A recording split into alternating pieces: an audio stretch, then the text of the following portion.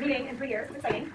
So we will start off with instructions on how to make public comments since we've been on Zoom for so long. At points in the meeting, when the meeting chair requests, I speak. Public comment, members of the public shall indicate their desire to speak.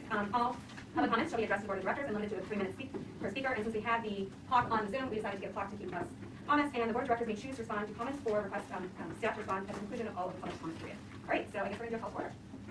Board President Wiserman. I'm here. Director Pace. Here. Director Kilkenny. Here. Director Ruggieri. Here. Director Shea. Present. Thank you. All right.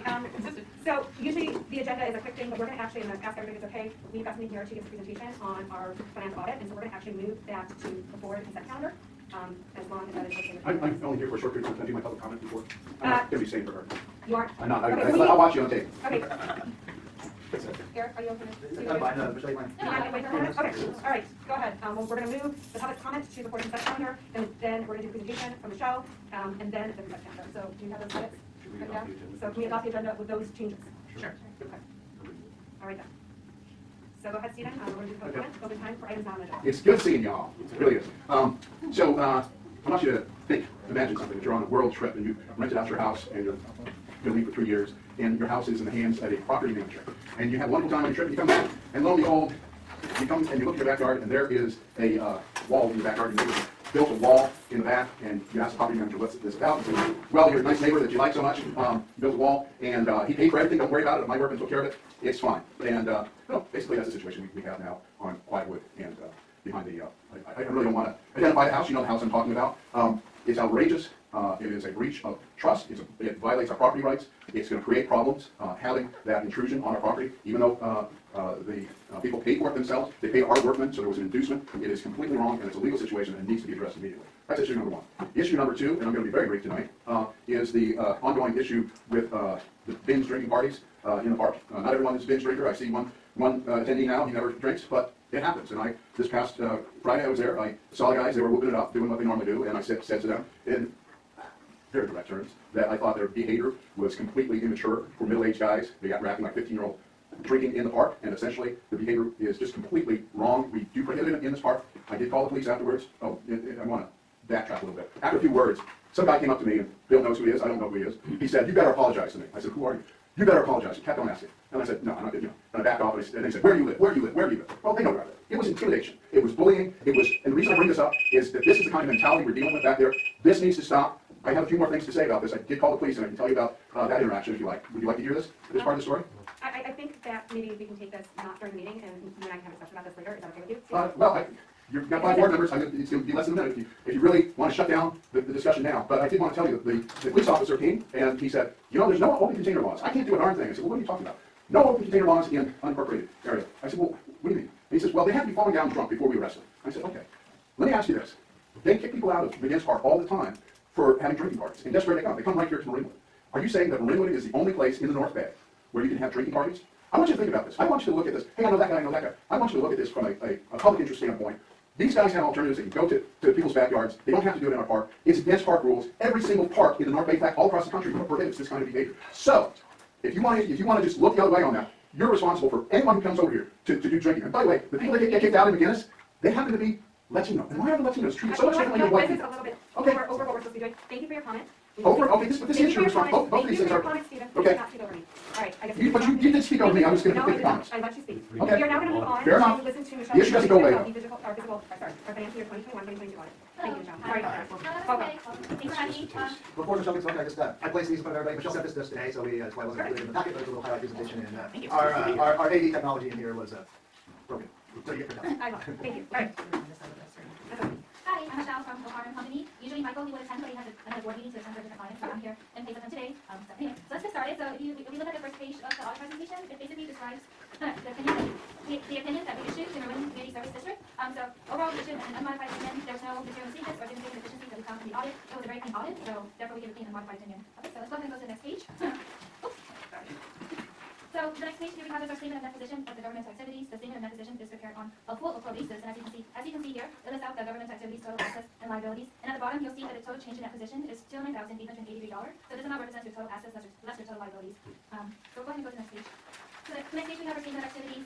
It basically outlines the changes in the revenue and expense activities for the fiscal year for government activities. And so at the bottom, you see total change in that position is a positive amount of $1,525,819, which is a huge, which is a great change compared to the last year's deficit amount of $1,315,000 and at $936. So let's go ahead and go to the next page. So here we have our governmental fund balance sheet. This is prepared on modified accrual basis of accounting, which includes both cash basis as well as accrual basis. And over here you'll see that this fund balance lists out the total assets, liabilities, and changes in fund balance for the two major funds, which are the general fund and the Measure A fund. And at the bottom you'll see the change in fund balance for general fund is $7,190,000. And for Measure A is $67,398. So again, these amount represents your total assets, that's your total liabilities. So we'll go ahead and go to the next page.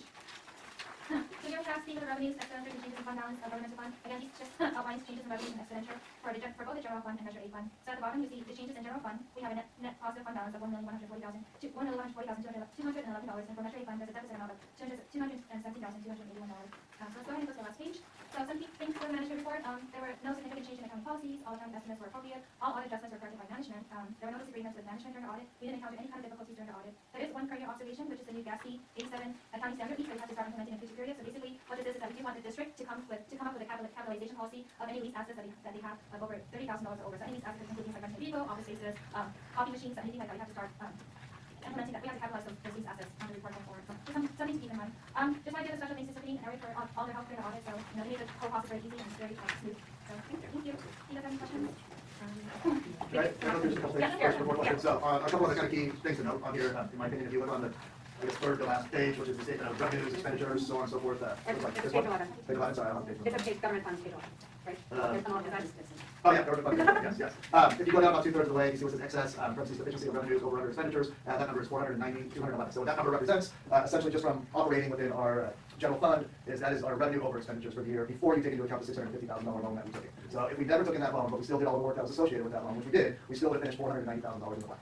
With the loan, obviously, that brought our total change in fund balance to the $1.14 million because you're adding the $650 to it. So I wanted to point that out. Again, agree think the loan was a great idea, especially for the rate that we got it at, because that rate is quadrupled at this point in time. But it just back to the point I was trying to make at the beginning when you all approved that project was we could afford it, and at the end of the day, even without the money, we still finished $500,000 ahead, which is good. The other thing I wanted to point out is when you look at the page that says page 8, statement of activities, and the total net position. I certainly want to point out that this is the first time since GASB 68 was implemented that we had positive net position, and quite possibly before that. GASB 68 is what caused us to put all of our long-term pension liabilities on the balance sheet, recognized within our audited financials, which obviously added several $1 million worth of debt to it. Another reason for the big swing here too is that for the year that was measured, CalPERS performed very well, which brought down long-term liability. So the chances of this going back into negative next year when they measure the year that just recently finished, where they had a negative 6% return or something along those lines, is going to cause a big swing here too. So this is taking a lot of numbers into account when it looks at your total net position. Some of those numbers are 30-year actuarial liabilities. That said, to be in a positive position at the end of this year is certainly an accomplishment considering where it was 4 years ago. Great. Thank you, Eric. Yeah, and if there's any other questions, I'm happy to. Does anybody board have some questions about anything else just presented to Michelle or Chris? The only other thing I would state is the observation about the new GASB Rule 87, which causes capitalization of leased assets. The only thing that we would have that would apply here is the copy machine. This is very new. Michael and his team, they didn't have samples from other agencies because other agencies haven't adopted this yet. This kind of just got implemented this year. I will poke around via CSDA and other things and see if we can get hold of a couple samples. And a lot of talk I'm hearing is looking at a capitalization policy that excludes minor things like a copy machine from having to, because you got to start capitalizing that, and as a lease, it becomes hard. It's a lot of work for what is ultimately part of a rented asset. This isn't, we don't have a rental fleet of vehicles or anything along those lines. It's something that we pay a few $1,000s a year for, right? So I'll also reach out to them to see if they have examples from other public agencies who they leased it. So wasn't $30,000 or more? Yes, but the tricky part is we're also on a 5-year lease. So when you look at it over, right, so it also might just mean reworking instead of doing 5-year terms, doing 3-year terms or 4-year terms if they would do it. So we'll figure it out. And 30,000 was a benchmark. I'll also want to look and see what our reasonable benchmarks is, 35,000 a reasonable benchmark, so on and so forth. Because given our current lease for a copy machine, we're actually kind of right around that 30,000 lifetime lease number for it. Right, but there's also ways around that. And we pay higher lease because we pay very low, we have very high thresholds for printing. So all the printing is included in the lease until we cross a certain threshold. We used to have a very inexpensive lease, but we paid a lot for every page we printed over a certain amount, and we would always far exceed. So our lease payments are higher, but our overall payments are much lower than what they used to be. So we'll just have to look at it and draw up a lease agreement that makes sense. Okay, just let us know. Yeah, we'll bring this. This is our rush. We don't need the next meeting, but we'll certainly put one in place ideally by the end of this fiscal year. I'm not sure to do that. Okay, perfect. All right, I don't have any questions, Bill. Thank you, Michelle. Thank you, Michelle. Thank you, Michelle. Can I ask for a formality then? Somebody just make a motion in a second to accept the audit management report as presented, and then I'll get a non-draft copy from Michelle. We'll put it on our website, and I got a couple other people who are waiting on it too. Can I motion? You can. Okay, I motion to accept the audit from Michelle for the 2021-2022 financial statements. I'll second that. Board President Weissman. Aye. Director Case. Aye. Director Cocaine. Aye. Director Ruggieri. Aye. Director Shea. Aye. Thank you so much. Should we have heard from the public? Okay. We're good. All right, so we are going to do this again. If you don't have Michelle, thank you very much. Do I say thank you? So I'm going to go home and eat something. I appreciate the work with Michelle. Thank All you. right, we're gonna look at the draft minutes from the regular meeting and then also the bills paid. Is there any questions from the board?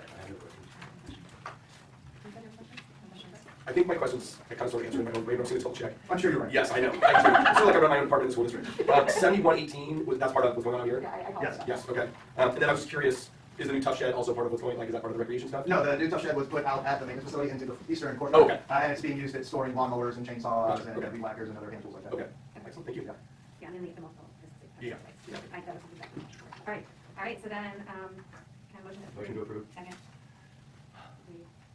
You know, it's funny because when we had in-person meetings in the past, we never did roll call anything. It was just simply a verbal vote. And it's a tick now, after 3 years. So I'm like, I'm at least turning and not looking on the screen for you. Remote meetings call for roll call votes. Okay, all right, no We're no problem. longer in a remote meeting. Right, so when we have to approve something, we don't do a roll? All in favor? Aye. Any opposed? Anybody abstain? Alright. And that's it. But And then, I and then did- the board president. But I did screw up. I would like to ask public for a comment on things We like only do 3 minutes? No, okay, now we can move on. I will read the You public actually comments. do Oh, the vote. let's do the vote. I thought we did the vote. Oh. You got a motion I from did- Bill, I second did from the motion. Lisa. Okay, call to vote. Yes. You got a motion from Bill, Right. a second from All in Lisa. favor. All in favor, say aye. Aye. Any opposed? Any opposed? Oh, I need to say. Yes. Okay. Wow! Okay, sorry, everybody, it's an adjustment. All right, so. Can I make a quick suggestion? Can we let Chief White do his report early so the poor man can get back on before the bridge blows over? I appreciated that. Future consideration for today. Okay. He's like, I've been on the road, and I was like, oh, let me back my car. It's not back my car. Is the eastbound lane open now? Everything's gonna be open, yes. It's reopened. Okay, technically, we are at public comment, open time for items not on agenda. Speakers may comment only on non-agenda items to the subject matter of the jurisdiction of the district. We did We did this, okay. Sure. So, we're gonna move on to the first draft of the district operating budget of financial year 2023-2024 under district matters. Great, thank you. Just to be very clear, I mean, this is, as it always is at this time of year, is a very beginning stage budget, just for the matter of pure transparency. We will have it on every board agenda, typically March, April, up until May, when it is adopted. There will be, I want to say, significant, but several changes, not all of them decent, but there will be several changes throughout this as we continue to refine. A couple of the things that I have done with this budget so far, in terms of revenue, actually it's probably easier to talk about what I have done. The majority of the ad valorem taxes aren't in there. Rec department is still going through and finalizing their projections for all of summer camp and next year's year, so we will have those in soon. Things like rentals, service contracts, the CSA 13 and town farm. All of those still need to be updated, so they will be as we get further along here. Ideally, by next month, we'll have 8% at the least. On the expenditure side, we still need to analyze part-time and seasonal staff wages, primarily associated with the rec programs, as well as contractors. I'm still waiting on some final information from for our property liability and workers' comp insurance. I still need to go through and kind of reanalyze all of our utilities, see that we're still trending in the right direction for that. I can tell you right now, PG&E is spiked like mad, so there's going to be some changes there, especially on the gas side. Although I did just hear that they're expecting a 75% decrease next month in gas costs, so yeah, I don't know. It would have been nice to have that 75% decrease when we started heating the pool, but it is what it is. Again, recreation program supply services, we'll really look at capital expenditures. So for now, all those items are at or very near last year's budget, which is actually the current year budget that we're in, so you won't see a lot of changes in that. And then, in looking at this budget, I have updated all of the kind of full-time staffing wages and staff-related costs in alignment with what our current pay schedule is for all of those people, as well as any census models that they have steps upcoming in the current year. So that has been updated. And then, trying to look at what else I have here. The one thing, as long as we're talking about staff, I know that we've been kind of talking about this and just need to kind of get on it, is really having the board consider and implement a formal process by which salary schedule wages are reviewed on a regular basis for non-represented staff. Obviously, the represented staff have a right to formal negotiations, which we're getting ready to enter the third year of the 3-year MOU for, but the district has never really had a process by which to look at or analyze non-represented wages. So we certainly have some options there. It'll be broken out, say, in a little ad hoc subcommittee if there's a board member too that would like to meet with myself, and I would probably ask Luke to join in, and we can kind of look at what types of processes would make sense, from comparables to CPI to district financial performance and so on. And this would be really kind of a good time to be looking at it, considering we have a pretty good idea how we're going to perform this year, and you would recently have your CPI for the prior fiscal year, so you have a good sense of where we stand from a balance sheet perspective. I do have some notes just on things that I did within this budget. I don't feel I need to go through all of them. A couple things to point out. As it currently stands, I'm still earmarking $100,000 to go towards the district's OPEB trust fund as a allocation every year, as well as $100,000 to go into the board designated reserves every year. That currently sits at $500,000 as of June of last year. And then I just updated some of the stuff that we have in place and that we know, long-term debt, things with that. Obviously, Luke and Robin and I need to get together a little bit more on what type of rental revenue opportunities will exist, both for outdoors and for the facility, which wouldn't necessarily be going back to private rentals, but we do have people who rent the facility like church groups and things like that, so we can actually start to incorporate a small line budget for that. And that won't give us the amount of wear and tear that we're experiencing. Yeah, well, these groups don't really apply much wear and tear. I mean, they come into a church group on Sunday morning or something, so, but yes, we wouldn't lose money on that. I did move some things around on the rec side. We've been putting in capital, but it's not really capitalizing.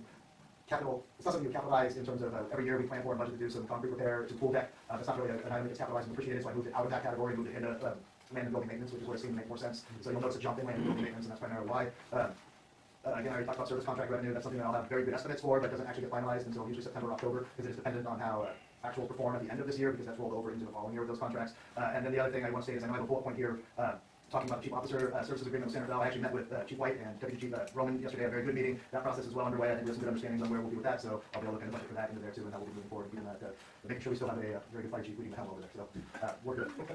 That said, that was kind of a lot to take in, but if there's any questions, thoughts, especially as we kind of lead in, I'm always happy to meet with anybody one-on-one too, if you want to just invite me to call. But the process is a pretty defined process on how we go through and put the budget together. So we'll be sitting down with staff, we'll look at all of our capital, we'll look at our capital planning that we kind of review every year, at least around this time. And then Luke and his team will we'll all sit down and go through what they're projecting and looking at as far as summer camps and school year programs. So by the next meeting, we'll see some significant changes. Anybody have any questions or comments? I would say that I agree with you that we should start the process of trying to figure out how to do evaluations and all, in terms of areas and stuff. And I'm happy to be one board members if another board member wants to be on that. It's welcome them, but I'm happy with you guys to get that because I don't want our staff to feel like they're Good. Well, I think it's just important to have a process in place, so they're aware of what the process is, how often it happens, what the factors are. I wouldn't necessarily call it an evaluation because I think that's a different process entirely, but this is just a matter of looking at what your pay scales are and ensuring that they're stay competitive while also affordable, That would be different than the structure we already have. which is. The chart that we did last, And it would incorporate that kind of stuff. So, but what I'm saying is we would have a plan process and plan timing so that we know that, say, every April, we're gonna go through that kind of a review and look at it. Or every, it's every 2 years or whatever. It's just right now, the process has always been when staff kind of brings it to the board's attention that, hey, we're really slipping behind, as opposed to having an expectation that we're gonna look at this time of year, every year. Here's the factors we're gonna look against, and it could be market comps to comparable positions of similar agencies. It could be CPI factors, the super price index, inflation, as well as the district's ability to afford. I guess that's what but no, I actually thought that process and the information that was brought to the board last time was good. I would like to formalize it. I don't know if it's a policy, but certainly a formalized process that staff are very well aware of. Okay, they review every year at this time. And management staff, Luke and myself would certainly come to with recommendations as well. That'd be wonderful. Just leave us in, Okay. we'll get back on. Great. We'll stretch out some stuff. Can I just ask one quick question? I know this is like super graph. On page 3, capital outlay improvements, the budget, we're budgeting quite a bit more in 23-24. I just didn't know if that was for a specific item. Yes, thank you for bringing that up. So right now, what you are looking at, and I'm assuming you're talking about 5220910. So let's talk about 0916. That is first, which is underneath new equipment. That is primarily the amount that was budgeted this year for the playground renovation. There's some other little things that are thrown in there, but that's mostly what that is. And right now, I think that's not going to get completed this fiscal year. The goal is actually complete that after summer camp and everything ends. So that'll be a fun topic on the PR agenda this coming month, just in terms of looking at the data and getting our RFP put together. We'll hopefully get that put out to bid within the next few months with a planned building time of September, October. Just so that way summer camp is done. And that was an item that was discussed. Timing was specifically discussed amongst PNR and staff, and we certainly agree that that is absolutely the best timing by which to do the project. And Luke did his due diligence in reaching out to multiple vendors just to gain some understanding on lead times needed from the time a contract is awarded to the time you can actually have the equipment. It varies all across the board, but I think if we can get this out by May, early June for a September build, even as late as October will be fine. Now, to answer your question on the jump here, yes, the one item I did actually add so far in capital outlay that I think is important and really needs to get done is, and we talked about this briefly, for the firehouse bunk room. For those of you who've never been there, their bunk room is one room with 12 beds that come out of the wall. They all kind of sleep in a dormitory style environment, which is okay. It's certainly non-compliant if and when we hire a female firefighter, and what we're looking at is building in just some non-structural, I don't want to call them fake walls, but I mean, the sheet and everything. What's that? cells. Yeah, well, not cells, they won't be bars. But basically creating 3 separate living quarters out of that one giant room. So we would remove the murky beds and create almost like little mini bedrooms in there. That'll be, with a door and close off. Kind of like we saw when we went to the main firehouse event about 2 months ago. It'll be nothing like what you've seen in the new No, but firehouse like, center. but like individual bedroom, the individual bedroom, like these. Individual dorm units. Yes, that's what I meant, not like so tripped out like they have there. We are unfortunately don't have that budget, but yes. That's the individual bedroom. Please. I think the goal, as Eric indicated, is to ensure that it accounts for privacy. The days of everyone sleeping in a wide open space like this, they're very rare and seldom nowadays. Most of the time, there's usually some sort of partition that goes maybe all the way up to within a foot of the ceiling, or just completely all the way up to the ceiling now. And I think it's appropriate given the shifting dynamics of the fire service. So that includes also designating male and female and non-binary facilities, which is on the horizon as well. So there's a lot of changes that he's seeking to make sure we're complying in the event. We do have to hire a female firefighter, and/or I think maybe even some of the male firefighters would probably prefer to actually have some privacy, phone calls or anything else that may happen to occur in the privacy of their own dorm unit. So. Do we only have 3 on staff at one time? Is that Typically, what yes. 3? Yeah. Is there room for 4? I don't know. It's not that big of a room, and it's pretty rare that we have a 4th person staying No, I there. started in COVID. Right? We should probably do a. Yeah, I can walk you through it at some point. I know we need to arrange a field trip, but if you want to come and check it out Oh, I love sometime. We can go through there. Eliminate also the firehouse conference room. But the reason I put 60 is because, within our spending and bidding thresholds for public works, at 60 grand, you can direct deal. I am actually, so this would be something that have to go out to like even informal bidding. We would be able to just reach out to contractors directly. For the work I'm envisioning, I did have a contractor come in at one point in time and kind of looked, and he gave me some decent ideas about it, and he certainly thought that this type of work wouldn't require permitting. There's nothing permanent about it. There's nothing structural about it. This is just a matter of throwing a few walls and a few doors into a room.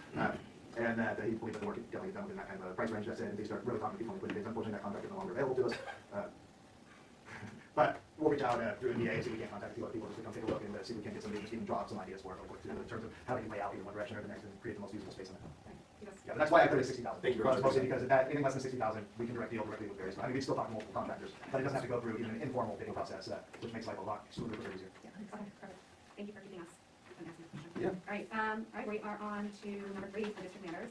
We have the resolution designating district managers to act as applicants aided by the Capital Marinwood CSD. Do you want to? I can give you just 2 seconds on this. This is a ministerial move because we've applied for FEMA. We have this exact resolution on file with them, but it was passed more than 3 years ago now at this point. So it's just simply a matter of updating it. They require you to update it every 3 years. I'll talk more about FEMA in that claim in my district manager report, but the district needs to designate an authorized agent, and that's typically the district manager position. All right, I move to approve the Cal OES resolution designating the district manager to act as the applicant's agent on behalf of the Marinwood CSD. all right, all in favor? Aye. Anybody opposed? And just for a point of record, it only gives you space to list 3 people. I listed Savon because she was the president. I listed Lisa because she's the vice president. And Bill was on from the last. Bill was on it from the last time. So I just said we didn't take him off. He was there in that same line. It's a different spot, yeah. Exactly. Congratulations. Okay. I All right. So no offense against Kathleen or Chris. None taken. All right, and I guess we are now moving on to the district manager's report. Eric, if you like talking to. That's all right. Mainly, let's just start with these quick other items of note. The SDR May Spring Education Day, this is a free little mini one-day conference that happens in West Sacramento. It's really kind of geared around some of our insurance stuff, some geared towards P&L insurance needs or towards work comp insurance needs. But they do offer other full-day activities there. One's a safety specialist certificate program. I actually did that about 5 years ago. Robin Bruton, who's our assistant rec director, expressed some interest in doing it, so she's going to join and go through that program and get the certificate, which is good for either 2 or 3 years. And then Lisa, Director Jerry, offered to want to come along, and her and I are going to attend the full-day governance foundations workshop put on by the Special District Leadership Academy. Beyond good learnings, this actually gives us a lot of different what's known as credit incentive points, which will then be applied as discounts towards both our property liability and our work comp insurance. So we'll get, just for going to the concert, having multiple staff, having a board person, as well as the safety certificate is its own category, gives you more points. So this will be a day well spent. We recently were contacted by the county and their sustainability manager, a woman named Dana Armino, about an opportunity that's being sponsored through, I believe it's PG&E, to convert gas water heaters to all electric water heaters at absolutely zero cost to the district. I personally think that this is a great idea. Electric water heaters have come a long way. We have 3 water heaters, one that hits the bathrooms in the kitchen here, one that's for the pool area, one that's in the firehouse. Unfortunately, it's not going to work out for the one that serves this building. They've already got a site, but they can certainly make it work for the pool as well as for the firehouse. This isn't like the little on-demand ones that go on the walls. This is actually a water tank that comes in, and given the price and instability of gas, I think this is a good move, and again, it costs the district nothing. It still comes with all the same warranties. The pool itself or the pool bathroom? The pool showers and bathrooms, not the pool itself. Because that would save us too much money, and that would be too much good news. Well, and let me speak better to this than I can, but I am not aware of any actual efficiencies for well-designed electric heaters for 200,000-gallon pools. No. And then the other thing I want to mention on that really quick that I don't have here, just yesterday, you all might recall a few months ago, I had asked the board to authorize spending so that we could become full members for a system known as CalOps. They reached out to me yesterday, said that they have opened it back up and sent me the paperwork, and so we're completing it, and we'll be CalOps members by the end of the month, which will be great. Wonderful. So we'll get all of our, for the one fire position we have remaining, I know Robin's excited to use it for her positions, and it's just a great system, so. Did they possibly tell you that I know? It's on the straight, okay. It's something I think glad to understand. I think their HR director left. I think they had some other things, so they just kind of put that secondary piece on hold in terms of bringing in new people while they focused on managing the city because it is run by the city of Foster City. Okay. But They have at the internal- end of the day, I really don't care. Chief White probably speaks to this better because I know Sarah Bell's a member, but for those who were members, there was no disruption of service. For all those agencies that were in, they were still able to keep using it, posting it, and accepting applications for everything. So I want to get in and then work because it is far and away a superior group. Okay, perfect. Finally, FEMA claim and Creek Bank failures. We've still done a lot of work just in terms of like preliminary work and investigations. We've actually recently had a land surveyor come out. He's already completed a complete survey across the creek, through the creek, all the way up to the pool house building, down to the bridge, everything, elevations, the work. So we have a relevant recent topographic survey for that, which is what they need to actually be able to design the repairs. The hydrological engineer we brought on, Matt Smeltzer, has been incredible. He's making sure that we're moving forward with what we need to do. He's already been in touch with the county, and the civil engineer, and with Miller Pacific, has certainly been working with her. There's little he can do until he got that survey done.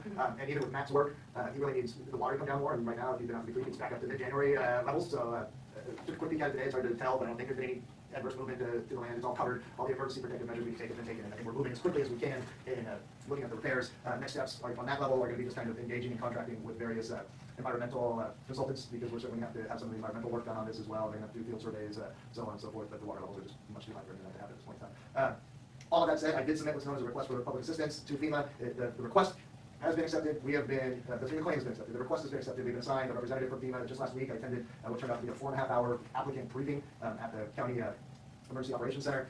Most agencies in Marin County were there. There's Quinn Gardner, who is the Emergency Services Director for the City of Santa Fe, was there. A lot of the cities and other agencies were there. It was a long day, but it was informative. I had a chance to talk to a couple of direct representatives, kind of explaining what our situation was. Even had one of them come out to the site afterward, later in the afternoon, from Cal OES, whose job really is to kind of serve as the liaison between the federal aspect of this, FEMA, and the individual applicants. And Cal OES is very incredibly supportive, and I think they kind of see it as their job to help you make sure your claim gets accepted and the funding obligated for it. We actually have a meeting this Friday with representatives from FEMA and Cal OES. I'll be attending. I think Luke's going to sit in if he's available, and Matt Smeltzer, who is working on a lot of the environmental and some of the other work, has a good, can describe the damage much better than I can. Has also said he'll come and join for that meeting too, which is great. The goal of this meeting is really to separate and identify the very specific projects that you have that are needed to repair, and then to start to create damage descriptions, which is why I really wanted Matt Smeltzer there, because he can speak much better to the technical bank failures and the geologic activity that happened and everything else. I want to make sure, because the one thing with these processes is once you sign off on what the damage description is, you can't change that. You can change scope of work needed, you can change everything, but the damage description, once it's set, is set. So I want his input on that to make sure that we are capturing everything possible. The OES person seemed fairly optimistic that this would be a claim that they would accept, especially given that we had water intrusion coming into the pool pump house and down into the lower pits and everything, so that directly impacted the facility.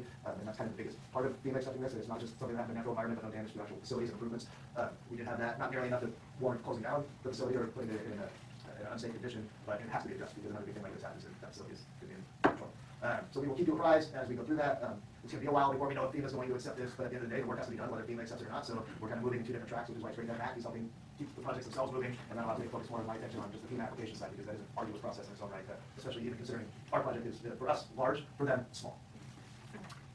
Anybody have any questions for Eric?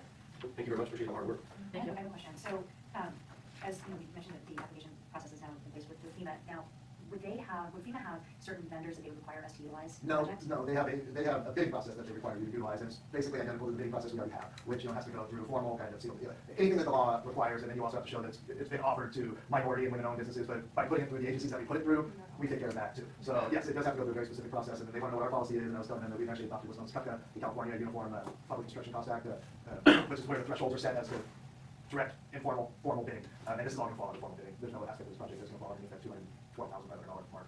Consultants don't count for that, and things like engineers and stuff. This is when we're bidding out the actual work. And if we're doing having two kind of concurrent processes, just want to make sure that they comply. Oh yeah, no, we don't want to ruin it yet. Yeah, we'll be on top of all that.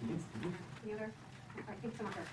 Thank you for being on top of that and going to long meetings for us. All right, moving on to fire department items. We're in person! Yes, we are, almost 3 years. Well, good evening, everyone. It's a pleasure to be here with you in person for the first time. Sorry I was late. I got caught up behind the rail crossing guard that, for whatever reason, was intermittently operating, and then the train finally came about 5 minutes later, and then it started acting up even after the train went by. So I just, okay, I'm going to be a little bit late today. That's just what it is. But it's good to be here with Come on you. to the next story. It's true. There's a perfect scene, Oh, it's overturned truck on the bridge. All right.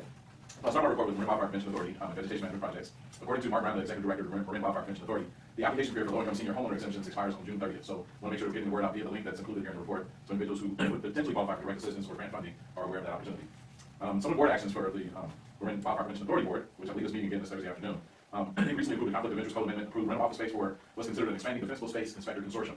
I think the goal is to try to ensure that they're bringing in as many defensible space inspection staff and making sure they're aligning all their standard activities throughout the county as opposed to independent activity happening among different organizations. And so, more to follow on that. And the planning process for 23-24 is underway. In fact, we just sent something out again this afternoon expanding or increasing the deadline for March 15th for initial draft project presentations until March 20th. So there's quite a bit there. I'm sure she's inundated. That may have a little bit to do with her allowing a few more project days for submission, but also I'm sure the weather and the storming has some impact on that as well. Completed work. In January of this year, somehow or another with all the rain, there was still some roadside vegetation work that was able to be completed on Windstone Drive and Blackstone Drive for the purpose of removing fire hazardous plants, including juniper. The goal is to reduce ignition potential by removing that juniper. Excuse me. There appears to be about 20 acres of work that's going to be done in open space with raising and other activities between May and July this year. Those timelines may need to adjust a little bit given all the rain we're receiving and whether or not the goats are going to be ready to eat still very moist fuels. I'm not so sure about that. We'll see. Additional work. I know we've talked about this in the past. The Miller Creek School District and some of the areas around the school. Finally, I think the work is going to get underway.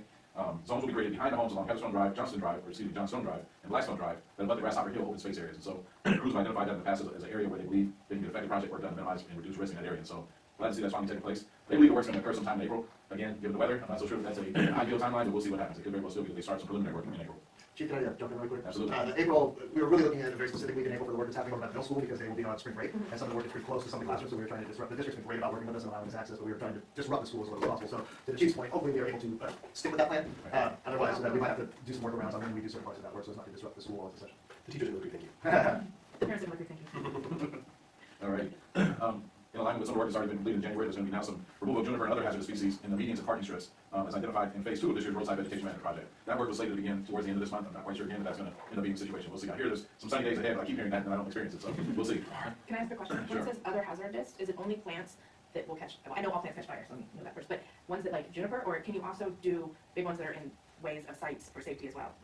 I think the goal is to ensure that if they see something that's a potential laddering fuel, as an example, something that's a surface fuel that might catch some low-hanging limbs, they'll address the surface fuel and those low-hanging limbs to make sure there's no laddering capability. So that's work that happens regardless of species, I believe, just to ensure that we don't have fire communicating from the ground all the way to the grounds.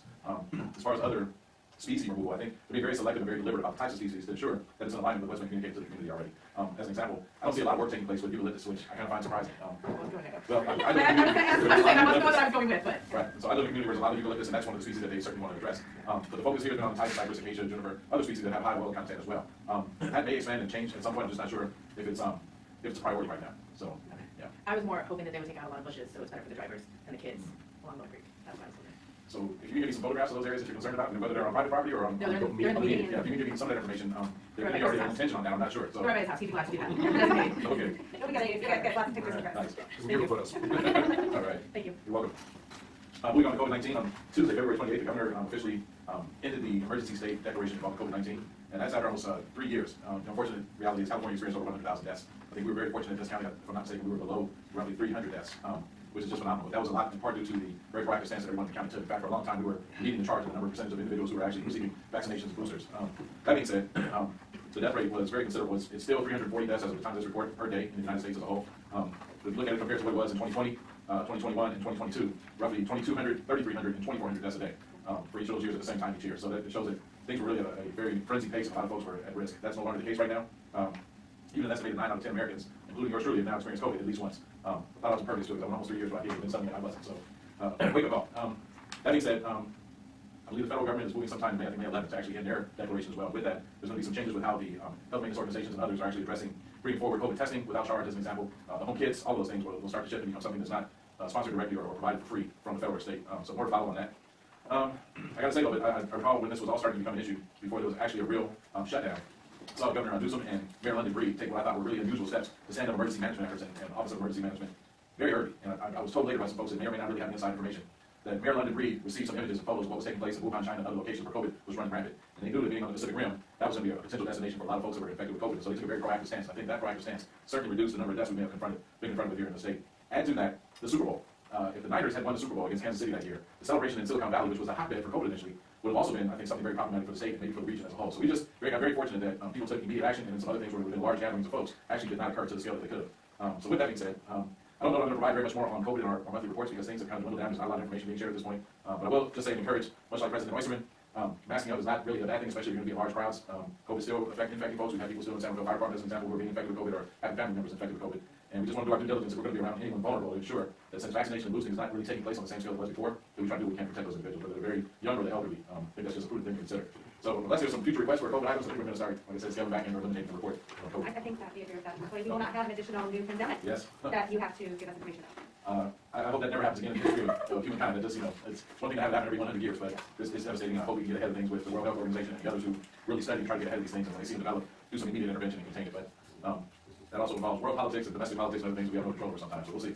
Let's hope. Celebration of Life services for retired and ill member Paul Crimmins, who worked in Marinwood for several years before moving over to the San Francisco Fire Department. Chief Crimmins was well regarded and well respected by everyone, including me. I didn't really have the opportunity to know Chief Crimmins or work alongside him, but he was one of the first people to reach out to me when I joined the San Francisco Marinwood Fire Department. So I was very surprised to learn about his plight and how he took the time to reach out to me while he was facing a very grave disease and surgeries and everything else. But that was the kind of individual he was. He was very, how can I put it, compassionate, energetic, optimistic on the scale I've only seen in maybe a couple of other people.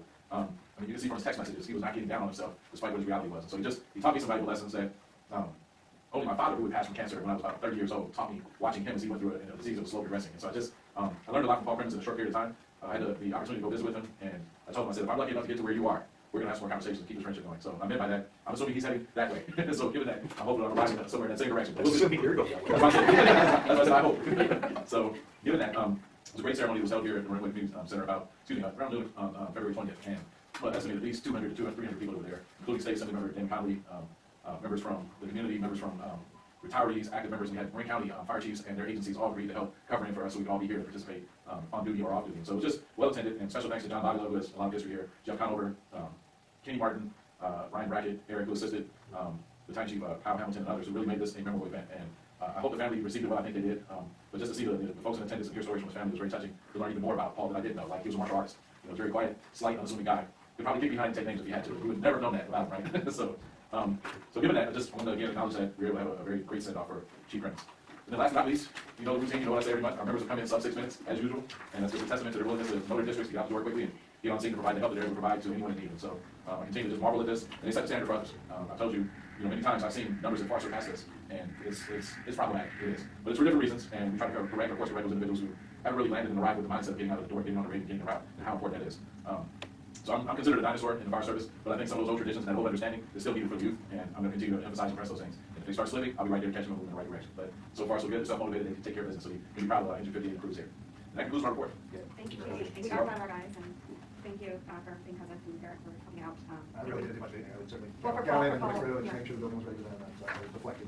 Any credit for that? Thank you. Okay, thank you to our staff, and I was planning on coming, but I got COVID. Oh, no. I am negative, I would be here, but I wanted to just say our thanks as the board to somebody who has served our fire department in certain areas, and it's not just their service, it's their service, and we appreciate it. Does anybody have any questions for today? No? I do, but I don't know if I can really ask it. Consider Bell. Somebody Anyways, else. I heard that it carved into a building and the fire department had to shut down the street. Is that true? When was that? I don't know, like did last week. Doesn't make sense. I didn't hear that, but it's possible that it did occur. Okay. I'll tell you what I'll do it, or where I would do it if I was an incident commander. It all really depends on whether or not there was some structural integrity issues with the building, or if there was a power line or something else that was a real issue, and we knew thoroughfare traffic would be a problem, then we would probably reroute traffic until we could secure the power and or ensure the integrity of the building. It was around May. Okay. Yeah, I didn't hear about that incident, but I'll be honest, And I was I didn't hear about it. gonna And I have a deputy chief that actually funnels to the deputy, and he handles them at his level in most cases. And actually, the battalion chiefs usually handle a lot at their level without even involving the deputy chief. So. I just walk by the building like every day. And the street was cordoned off? or- A was, by the Okay. downstream That commission. was construction. That was Friday. No. Okay, well, we can talk about it later. Yeah. Okay. Thank you. No, you can't ask that question. All right. Well, thank you, Chief. If you'd like to not get back in the car, you can hang out, but otherwise, I'm sorry? I said, if you don't want to get back in the car yet, you can hang out with us, but otherwise, we'll see you later. You know, my son's been texting me, I wanted to go say goodnight to him. Yeah, go, go, go. Thank you, I appreciate Thank it. you. Well, you know what, I'm not a coffee guy, but, and I'm trying to get away from frappuccinos, because those kind of. Oh, you too, right? You guys take care. All right, take care. Right, good, Chief. All right, so moving on to further recreation matters, looking at number one, appointment of a new park and rec commissioner for the term ending December 31st. And did you want to say something? Yeah, I would say I sat, I met with Angela, she actually came as a referral from another one of the park and rec commissioners, she's a Marinwood resident, born and raised for the most part, had moved out for a brief period of time, has moved back in with her family, lives locally here, certainly seemed to understand what the role was about, what the commission is to do, and was excited to get involved. She was a little disappointed in that the next commission meeting is scheduled for March 28th, and she already has a plan out of town, so she won't be able to sit until May, but she did submit her letters included in the packet, and I think she'll be a fine commissioner. I agree. Can I appoint her? Hmm. Do I make a motion? Do I? Can I have a motion? May I make a motion to approve Angela Bliss-Steiner to join the Park and Rec Commission? Thank you. Okay, all in favor? Aye. Any opposed?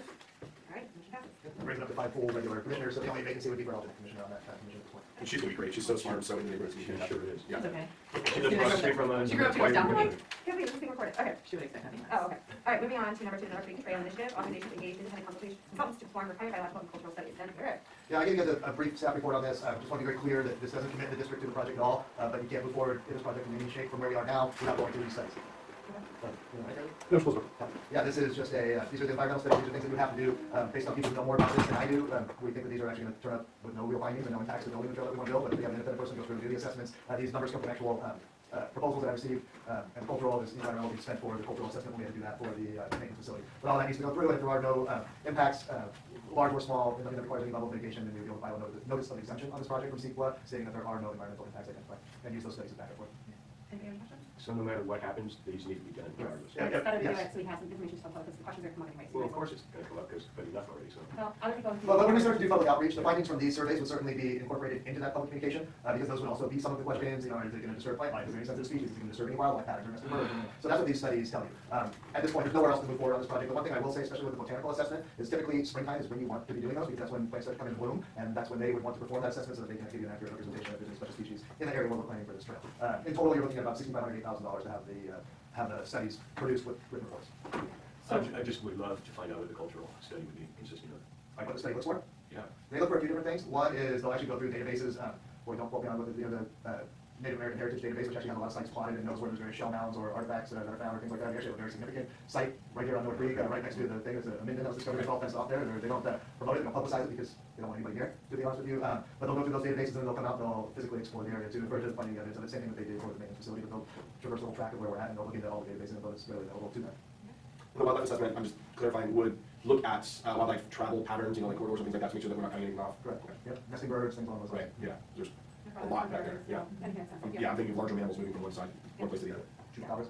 There's some beautiful deer back there, incredible. And is there a reason why we're moving forward when we're not 100% sure we're going to do this trail, and we have the big project, not knowing if FEMA's going to approve the damage? Mostly on this right now is timing. If this isn't done now, you're going to push it back a year, because yes, you need to do the botanical around this time of year coming up shortly, and the project has got $150,000 of seed money already into it before looking for any other grants. I would personally, my recommendation is to move forward with this, allow this to help inform any final decisions as to whether this is a go, no go beyond just the financial look or maintenance look, but also are there any environmental impacts. And these might come back stating massive environmental impacts, at which point it's going to make the decision for you. I don't think they will, but I'm not a biologist. Well, and then, at least you know now versus next year, let's say we decide we definitely want to move forward, and we miss the window, we would have to wait another year, and as you know, it costs a lot every year, so. Well, I don't think we're going to make a decision about even wanting to move forward without having this information. Yeah, it's kind of So that's what I'm saying, you would need, let's say next April, we decided we did want to move forward, because I'm not sure we would be in time to get those things done, so we need to I don't know if we need to book ahead of time or what, so just by approving now, it means not necessarily that it's going to be done at this instant, but it's going to be done, we'll get the information, we can sit on the information and digest it and figure out if it's going to work for us, right? I mean, and the studies don't have like an expiration date, so we could, like you said now, and then even if we didn't do the project for. Yeah, there's certain other things that even prior to construction you still need to do, like you need to do things like nesting bird survey if you're doing construction during nesting survey season, which is relatively cheap and easy. You know, people who are certified come out, they look for nestings and things like that, especially in protected species, spotted owls, things along those lines. So you still got to do that, but that's not what this is. That is a time and place survey versus an overall assessment. Okay, and I've been bad, and I haven't asked for public comment, even though it's in here, there's no public, but I do need to ask, and I can do that for chief. All right, is there, I would move that we approve the authorization to engage independent consultants to perform required biological and cultural studies for the North Creek Trail Initiative. I'll second. You decide with me, all in favor? Aye. All opposed? No. Okay, motion passes. One opposition. All right, moving on to recreation and parking and report. Go ahead, Luke. Thank you. Nice to see you in person. It's nice to see all of you in person. How long have you been?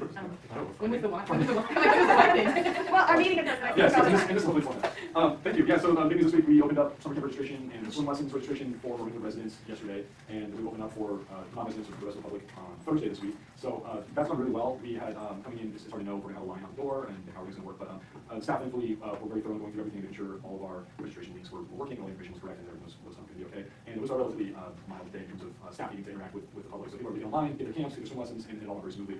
Even though Carolyn's computer decided to do a massive update in the hour before and said, we'll restart several times this morning. It was about 98% done when we opened up. So everything went great. And the big days will be Thursday when the rest of the world comes and tries to get it. So so far, it's been going really strong, and enrollment was really solid compared to previous years of the resident part of that. So we're encouraged by that, and we're expecting it to be really easy registration in the next couple of weeks and months. So, but that's what we're hoping for. So that includes we've had a lot of people full membership signing up for swim lessons, enrolling in our CIT program, our cars and training program, and so yeah, across the board, it's a lot of interest. When are those due? The CIT applications are not due until the end of April, so I've got a lot left on that. And then can I just ask a general question on camp registration? Yeah. Because you split it, does any camp sell out for just member, or just? Not historically and not so far. Yeah. Okay. So there are some groups like the age group, kindergarten through like second grade tends to be the most popular demographic for camps, and we have a lot of options for those camps. Second grade camps are the most popular this first couple days, but so there will be stuff going Thursday. It was only during COVID, we didn't look at 10 before we closed it, right? Right, yeah, things are going back up to normal, numbers last year and this year. The last, I guess it was a week and a half ago, was our 12th annual Raise a Glass wine tasting event, and it was on Saturday, March 4th. It was a great time. We had 14 wineries from Sonoma, Napa, and Marin doing wine tasting. We had a new band performing some live music, which was really good. And it was a great turnout, a really good event. We're really excited about it. Our next community event will be our Spring Art Show, which takes place on April 22nd, Saturday from 3 to 7. So please look for that. We have a lot of good artwork and stuff like that, especially a lot of fun. The pool opened for the Marinwood Water Devils on March 1st for their splash week, kind of a week for new swimmers to check out. And full teams on Friday. Full team, we did a pool party on Friday. Pool party Friday, and regular practice started this week. And with I guess regular practice was last week, and then last week, and then we got second practice. We did a couple cancellations. Yeah, a little bit of a false start with the weather. Yeah, with the weather. But last week was off to a great start as far as from our point of view. Yeah, absolutely, it's been great. It's been great seeing the swimmers and having the coaches back on the deck. And And the stars have been thrilled with the pool, I think. Yeah. The stars are thrilled with the pool. Oh, yeah. The temperature, the clarity. Yeah, everything's up and running, and it's good to get that. Yeah, we got to we'll get into the general public on Monday, April 3rd. So we have a few more things to do down there, but we'll see the swim team back in the facility. It's going to go great. And there's one note I mentioned the slide as Eric talked about in his report. We are optimistic that the area that's been compromised back behind the pump house and the high area will, as of now, not affect any of our operations or our rentals' ability to run the pool season as normal. We can lose some real estate back there in some areas that are definitely keep an eye on. Things could change during this weather, but as right now, our plan going forward for the pool season, we'll be able to run everything normally. The only thing that's a question is looking at when the construction does begin later, most likely in the summer. We'll need to make accommodations for how access will take place. So that's the only plans to the top programs are really what we're doing, but we'll definitely have to work with that changes. So we're optimistic about that. And then one thing, so we have some new spring classes start in the last couple of weeks that have been going really well. We do watercolor painting class for adults. We've got a new martial arts style class for kids called White Crane Salat, which is next in the Kung Fu family of martial arts programs. It's actually a lot of enrollments going really well. But one sad note, one of our longtime instructors, Duncan McSwain, taught a photography class for us for, I think since 2014, I'll double check when he passed away in February 18th. And he's, I think, 87 or 88.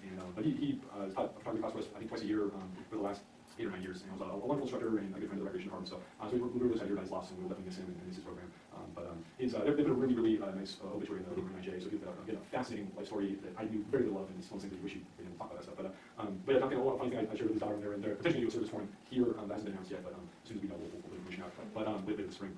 But I was looking for a photography class to offer. That'd be a cool thing for the community and people would like. And I reached out to a few different avenues to try to find someone to come teach it. I hadn't gotten any traction. And then completely unrelated to that, Duncan came in and asked to talk to whoever's in charge of classes, and he said, I'd like to offer a photography class to your community. And I said, that's great. Did you see my ad? I don't know what you were talking about. Just one of those happenstance things that you all stand in. Ran a great class every spring and fall for all those years. So we became good friends and really miss him. So just wanted to note that, and we'll definitely let Chase know when he sort of time and try to make it for sure. But the other classes are all going really well, and we're feeling good about our spring offering of adult and youth programs. And then the staff has been busy getting ready for summer, ready for the pool season. Robin and John Paul have been conducting just countless interviews for seasonal staff and getting all that put together and doing a lot of preparation, scheduling, and planning. And we're really excited for both the kind of pool season as well as the summer camp season. So that's what's going on for the rec department. The parks department, things have been wet, and today, as Savon told me, he's like, I don't think I've never been so wet as I was today. The rain was just coming like up sideways and all sorts of crazy. But staff have been out monitoring the districts, the culverts, and the creek, the roof, the facilities. We had 2 different down trees we handled in the last few days. One fell in the creek over the bridge to the creek that blocked that. And thankfully didn't do any damage, structural damage, just like one little post on the bridge had to be replaced. But they had to cut that off, and then there was a tree down on Horn Trail, blocking the trail that they dealt with yesterday. So we haven't really hit too hard with with the storms, you know, not what it's taking us to do, but let's have monitoring all the different areas and the trailheads and things and dealing with things as they come up. We continue to provide sandbags for the public out in the parking lot, and we have, on the days that we had clear weather, we've been out doing some erosion control and some of the spots that we've been doing over the last few years. Primarily, this area near the main park, where we've seen some erosion. There's an area over here, just kind of north of the playground, and then the area by the top pool that we've been focusing on the last couple of years and continue to focus on. Those areas so far are doing okay, and the efforts that we put into that seem to be helping. If we continue to get these atmospheric rivers and storms, time will tell, you know, what things look like after that. But as right now, it looks like the efforts have been fruitful, and we continue to monitor and work on those as time allows. Staff also busy trying to get the pool prepped for the pool season. We had some concrete repairs performed last month. We've got some drains in the pool that are due to be replaced this month, that should be the next couple weeks, which our staff doesn't perform, bringing somebody into the diaper comes down and put some new drains in, it's not a big deal. But every 5 years we have to replace some of those. And et cetera, they took some of the tables and benches down to the shop to sand and refinish, and so we'll be looking new for the pool season, and should be probably ready to go. So that's all I wanted to really touch on. Please let me know if anyone has any questions about the rec or parks meetings. So I'll make a statement, they took benches and picnic tables into our new facility, and they are able to do it while we're having an atmospheric river outside, because previously they did not have room to do these sorts of things, if it was not raining. Yeah, no, it's been great to have space to actually work and you know, do things while it's raining out, stay dry and warm, yeah, so that's actually been a really nice blessing, so, yeah, exactly. Sorry, I had it back. Statement, you just kind of like snuck it in there. I was like, wait. No, it's worth noting. I just to double down on that, yeah, it has been really wonderful to have a facility to work in. It's dry, it's heated, it's well lit. I can park the vehicles in, they're not going onto a soaking wet, you know, utility vehicle every morning that's saturated the night before, and the gear is going to be in much better condition moving forward. We will be housed under cover and good areas. So it's been doing this. To have a rainy season and having moved in before it all started, it was really nice. Is there any update on the removal of the shipping containers and fencing and stuff like that? Yeah, so we have been working on finding buyers for those containers, and I believe we do have some interested parties in those. I'm optimistic that we'll have those out of there with, like, in the next month, hopefully sooner, but that's just make sure we get that locked in, so we transport them, that's some introduced scheduling, and be able to move equipment that big, and I definitely will not want to do that depending on the condition of the park in terms of how wet it is, they're super heavy, but we'll make sure that we already get the progress on that, and we have some people. So I foresee us getting the containers out of there, the fencing down, and start rebuilding that area of the park, I think, in the next month or so. Okay. I'll definitely get next month. Yeah, sure. Thank you. Also talk to somebody at Marine Builders Association to see if they can help potentially just let their members know that, hey, we've got these two customized, you know, they're perfect for courtyards and things like that. Okay, cool. Yeah, but you always have people, oh yeah, I'm definitely interested, I'll follow up with you, you know, they're not. Right. I've had a few of those conversations. Yes. But no, that's a priority. Cool. Thank you guys. Thank you and your staff. Yeah. Thank you to everybody getting cool going for erosion work, being out in the rain, while all of us are huddled inside, looking out at the rain Yeah, right. and the wind. Yeah, it looks great. I think we are done, unless there's any questions about the question up. Thank you for staying late. Are there any other board members of interest for future agenda items? Take it nice to you, too. I will thank you towards the end. Towards the end. Well, we got this, and then I'll thank them, but like he was, you know, presenting. I appreciate it. See, I don't get harassed because I can take it, right? Yeah. Nobody has anything they want to make sure is on next? The one thing I will say is coming up next month, typically for April, I'll put a couple resolutions in front of you for special tax CPI increases based on the year-end CPI changes. They've already been baked into the draft budget here. I want to say it's something along the lines of about 4.5%. Okay. I guess my only thing is just an update on the FEMA stuff, which Gibby will give us and anything else we need to know about that or the trail. That could be, FEMA could be on the agenda for the next year. Just in case there is nothing, but that's it for me. All right,